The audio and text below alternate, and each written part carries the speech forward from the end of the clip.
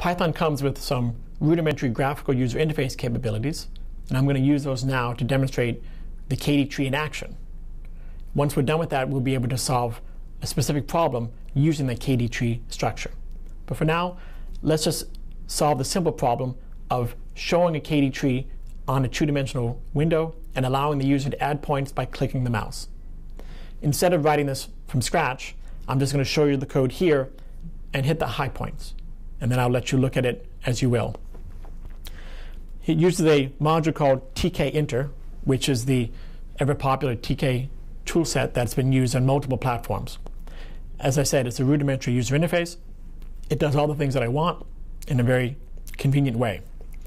I'm going to run it first so you can see what it does, and then we'll look at the code to get a better understanding of how it actually does it. In this two-dimensional plane here, I want to add some points. I add my first point. As we've explained, in the KD tree, the very first point is always a vertical partition. And what this app shows is not just the point that was inserted, that little red rectangle, but the vertical partitioning that's being used to separate it up from above and below. All the spaces here would be below, all the places up here would be above. When I add a second point here, we've seen the logic already that says, how do I add a node to a KD tree? Well, I start at the root and I ask, is that point above or below? Well, since I was clicking on the left-hand side, that falls into the below category, and so this point here was added to the below subtree. The same thing over here would be the right side. Now you might say, well, what happens now when you click? I've got my 4 quadrants, but now what happens? Well, I've already flipped the orientation from vertical to horizontal, so now when I click in any of these regions, it's going to be flipped back to vertical. And this line here, as you see, doesn't extend across the whole space. There's only one that does, the root line. This one shows that he's partitioning the infinite space. Each of these horizontal lines are for the 2 children of the root, and they represent that they're partitioning half of the space into quarters. And this line here, which is the grandson of the original root, is showing how he partitions this quarter into eighths.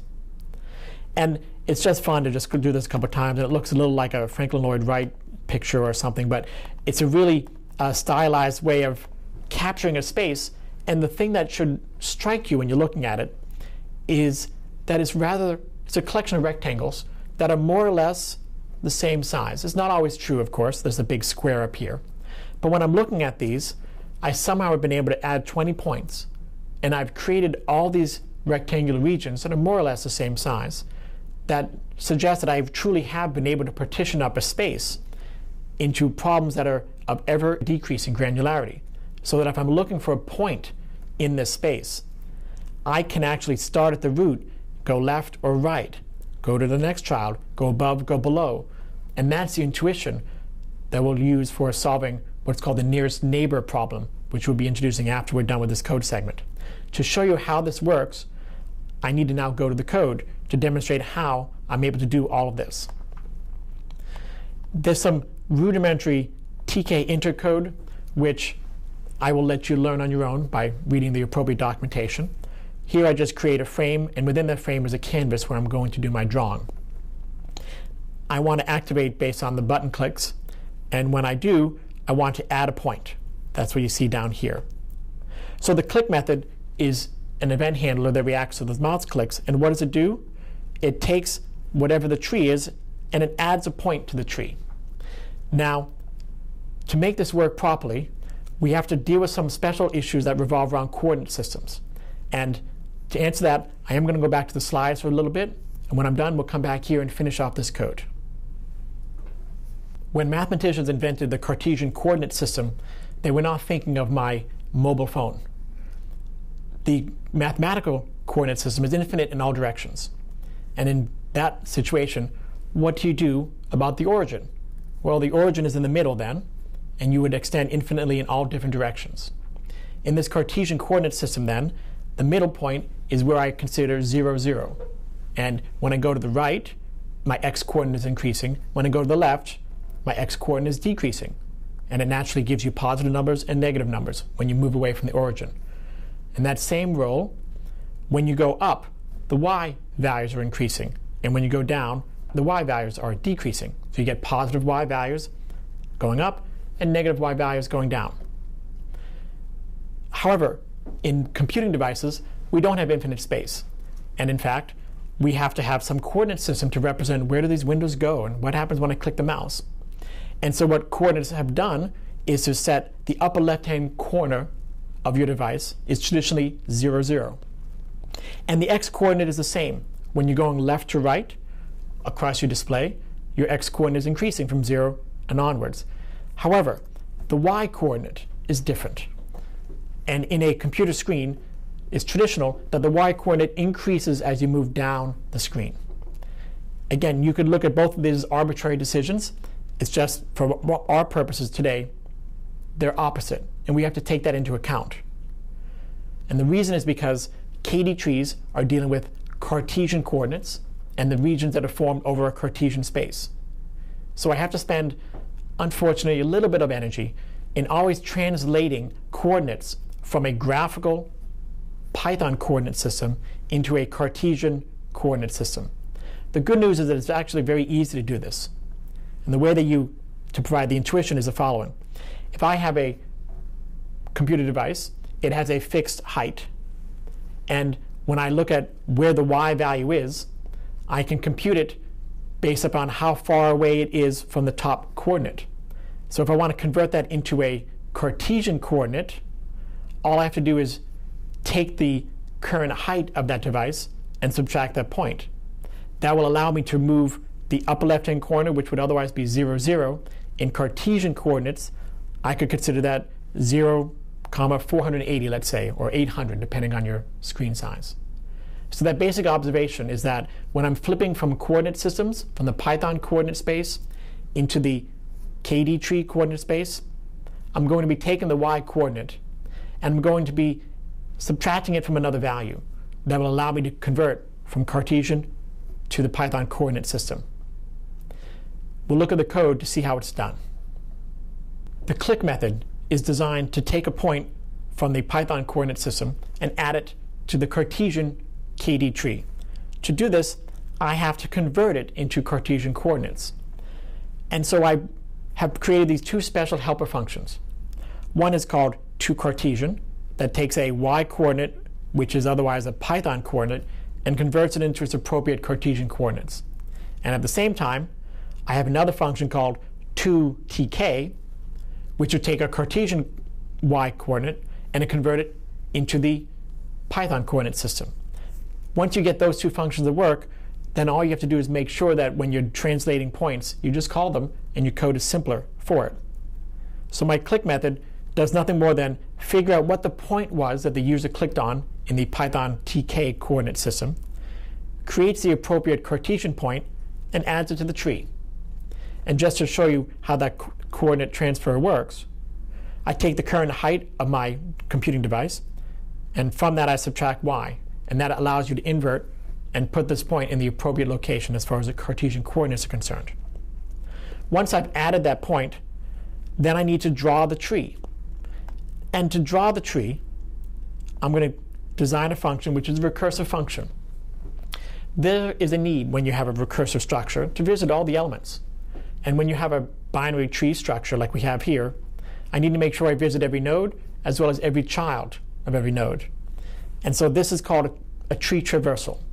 And computer science has many different tree traversals that are useful. For example, if you have a binary search tree and you want to visit the binary search tree in order of the sorted elements that should be in there, you do what's called an in-order traversal. There are others that could be useful. If you've ever seen postfix notation, a mathematical notation that says, I want to add 5 and 6 together, so instead of using the in-order representation, which is 5 plus 6, it's oftentimes convenient to say 5, 6, and then the plus at the end. In fact, this is how PostScript does all of its computations. And there's another one called prefix, where you put the operator first and then the numbers come second. What's really important is that when you traverse the tree, you make sure you visit every node exactly once, and you want to do it in a certain order. And so what I'm going to do is to do a pre-order traversal. When I get to a node, the first thing I'm going to do is draw the partition, because that's the most important thing for me. And then I'm going to visit the tree that's to the left, which would be a below tree, and the tree that's to the right, which is the above tree. And then presumably, in a recursive way, when I get to a node, which is a horizontal partition, I will draw that partition. In this case, it'll be horizontal, and then I'll visit the tree that's above and the tree that's below. So when I draw my partition in this application, I have to be aware of what my point is, what my orientation is, and what the region is that I'm partitioning. Once I have that region, I know how to draw the x min or the x max, or the y min or the y max. Unfortunately, I still have some work to do because since the Cartesian coordinate system is infinite, I have to translate those infinite numbers into actual real numbers in the Python space. I'll let you look at that code on your own, but you can see here I have to take a little bit of care to make sure that I deal with those infinite values appropriately. But the draw partition method is rather straightforward. If I'm drawing a vertical line, that's actually the easiest one of all. I just create a line through my point. My point is associated with that region, and that's the point P and its x coordinate. And I draw it from my current y min to my current y max. That's the easiest one to do. The x coordinate one, when you're doing a horizontal partitioning, is a little more complicated, but you can look at that code on your own and see how it works. Finally, when I'm done, I draw the rectangle on top so I can see that point. And I'm just going to give myself 4 pixels in either direction so I have something visible instead of an infinitesimal point. And then that's all that this does. Whenever you add a point to the tree, it goes on in, calls paint, and the paint method, as you see here, says if I have a root, it's time to visit that. Otherwise, you may remember when I ran the application for the first time, it has this helpful screen at the beginning that says click here to add points. Clearly that's not part of the KD tree. Once I've pushed that aside, every point I add is now part of a KD tree, which is being visited. And when I visit it, I visit the node itself, then I visit all the children that are below it and all the children that are above it. And I let the recursion take its course, and it flips the orientation from vertical to horizontal, and I just react by drawing the lines with the right coordinates, x min to x max in this case, or in this case here, y min to y max.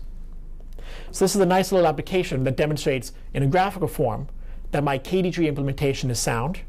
I have created a structure that lets me partition points in a two-dimensional collection in such a way that I'm able to rapidly locate points by cutting the search space in half with every iteration, looking either to the left or to the right or below and above. And in this way, I only need log n steps to locate a point in the tree. The KD tree structure we've just described is a versatile, extremely powerful data structure that can be used in a number of domains.